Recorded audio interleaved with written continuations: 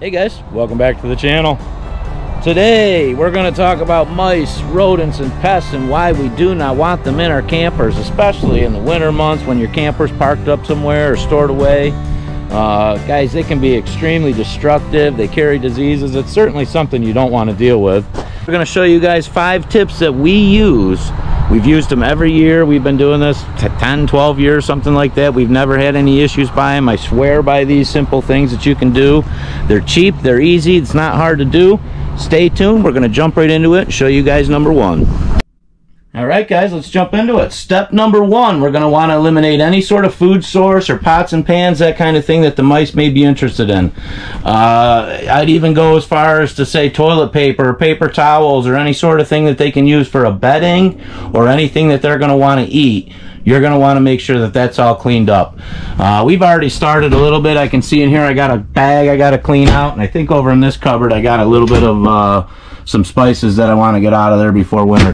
Alright guys, step number 2 is going to simply do a wipe and clean through here and all the other cupboards to make sure there's nothing left in there. Like I said, we're just going to give everything a little spray out. I do see a couple crumbs in here, things that would invite them. I like to go through and wipe everything out, use an all-purpose cleaner, make sure everything's good to go. That way too, guys, you got less to do, springtime prep, stuff like that. You can load this up, they're ready to go. Make sure you got all your cupboards cleaned out. A good idea would also be to make sure that the stove top is cleaned off. We don't do a lot of cooking in ours, but some people do. Make sure your oven's cleaned out. We don't want any crumbs in there. Let us finish cleaning everything out here. We'll move on to step number 3. Alright guys, step number 3 is back outside the camper. What you're going to want to do is go around your whole camper and find any entry points or places that they may be able to crawl up and get inside. Good places to look are going to be around your electrical lines, your water lines, your electrical cord coming into the camper. Any point that maybe when they were building it they cut something wrong, or there's a little bit too big of a void or something like that. You certainly want to get those things plugged up. You know, we like to use this max fill great stuff foam just because, you know, the other stuff, the straw plugs up and this stuff works a little bit better. It fills any gaps that you may need. Some people use steel wool. If you are going to use steel wool, I would recommend that you use the copper kind, just to avoid any rust issues, that kind of thing. Once steel wool gets wet, it does rust away, and this stuff won't for you, and they certainly can't chew through this. Alright guys, so we're underneath the camper here. I'm not sure if you can see this, but right where my straw is sticking, you can see some of the factory foam has gone away there. It's spot like this that I'm talking about. I saw one on the other side too where the freshwater fill comes in. So we're going to go ahead and fill this up. And again, I just like to use this stuff here because it fills the gaps a little better. You certainly want to try not to make a mess if you can. I know it is a little bit sloppy. Got another spot here where my freshwater drain is, so we're going to go ahead and fill that up too. We're going to continue around here, find all the other ones, get those filled up, and then I'll show you what I do with the electrical box. Guys, one more thing I like to do on the outside is go to my electrical outlet here and take one of these copper scrubbies and just sit right in there. Fits right in there perfect. It's a little more added peace of mind. I know that this does shut and click, but if anything were to ever get in there and push that up, you can see that they're not going to be able to get past that as well. Step number 4, guys, I like to go with the bounce sheets or dryer sheets.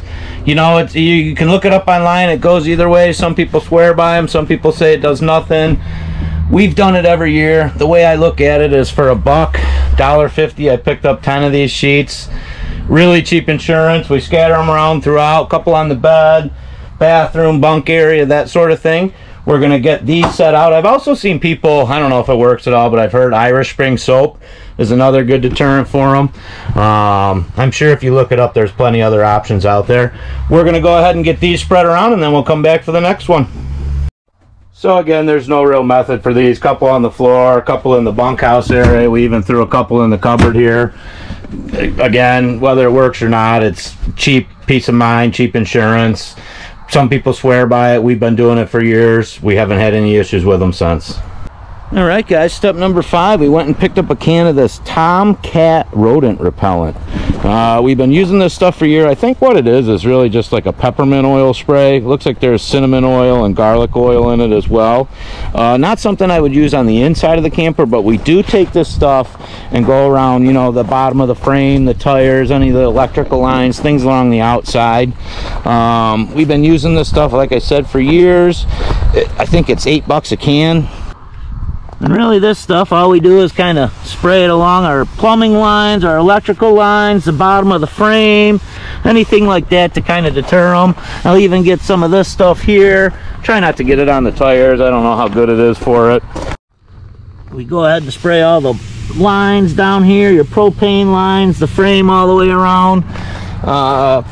Like I said, this stuff lasts about 9 months. Very strong smelling, but again, cheap insurance. So that's really it, guys. These are the 5 steps that we follow every year. We've been doing this for years. We haven't had any issues. We don't want any issues in the future. For the $15 or $20 that we got invested into this, again, great peace of mind. You get a great insurance policy as far as them causing any issues and things like that. One other tip I could share with you is kind of make sure you guys are checking on your campers throughout the winter time, whether they're in a storage unit or parked away or whatever the case may be. The sooner you can find a problem, if you have one, the sooner you can eliminate it and the less issues there's going to be. So thank you guys very much for watching. We appreciate it. If you're new to the channel, think about subscribing. Make sure you follow along. We'll try to give you guys as many RV tips as we can. If you have any questions, leave them down in the comment section below, and we will see you guys next week.